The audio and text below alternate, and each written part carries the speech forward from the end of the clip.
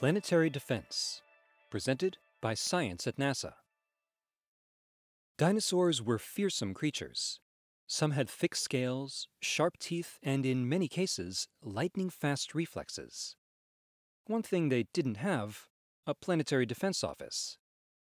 When an asteroid targeted Earth 65 million years ago, it took those masters of Earth by complete surprise.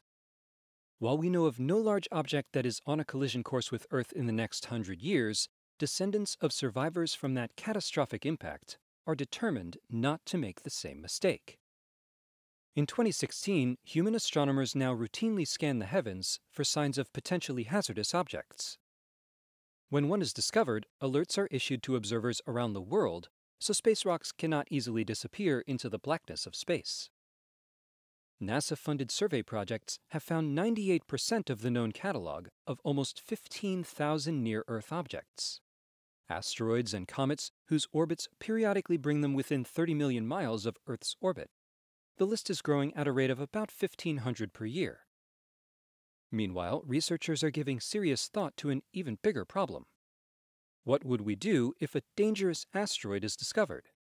How will we know if and when it will impact? Is it possible to deflect or destroy it before it reaches Earth? All of this work, from discovery to tracking to potential mitigation, is being done by a sprawling network of government agencies, private and public universities, and both amateur and professional astronomers. Helping them work together is the job of NASA's Planetary Defense Coordination Office. Lindley Johnson, Planetary Defense Officer at NASA headquarters in Washington, D.C., says, "Planetary defense is a team sport." This office was established at NASA headquarters to coordinate the players in planetary defense-related activities across NASA, other U.S. government agencies, and with international efforts and projects to detect any asteroid impact hazard and plan the appropriate response. A recent real-world example illustrates how all this works. Paul Chodas, manager for NASA's Center for Near-Earth Object Studies at the Jet Propulsion Laboratory, describes what happened. The object was first detected by the NASA-funded Catalina Sky Survey near Tucson, Arizona on October 3, 2015, and tagged as detection WT1190F. Within a couple of days, astronomers suspected it was probably an artificial object. It was faint and small, with its motion visibly altered by the gentle pressure of sunlight, a bit like a solar sail or perhaps a hollow rocket body. As tracking data accumulated from multiple observers, astronomers realized that they would get a closer look. This would be a real-world case to exercise the team's skills. WT1190F was predicted to hit Earth on Friday, November 13, 2015. Orbit calculations by JPL analysts pinpointed the impact time and site. WT1190F would burn into the atmosphere off the coast of Sri Lanka. For years, Peter Jeniskins of the SETI Institute, working with NASA's Ames Research Center, has been leading teams researching entry dynamics on airborne campaigns to observe objects ripping through Earth's atmosphere.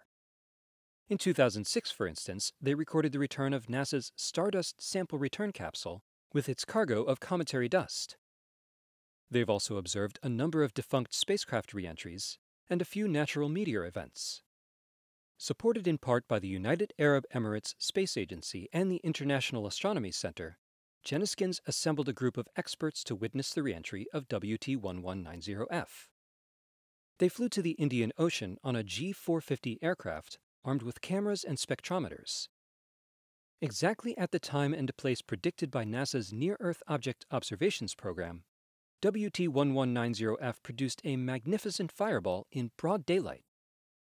Jeniskins says the spectra of one large fragment contained bands of titanium oxide and a line of hydrogen, so the object could have been a titanium-walled vessel containing residual fuel.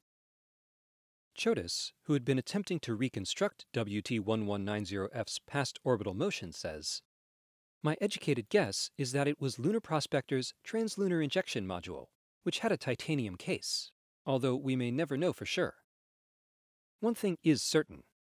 Astronomers supported by NASA found it, tracked it, and predicted where it would hit with pinpoint accuracy.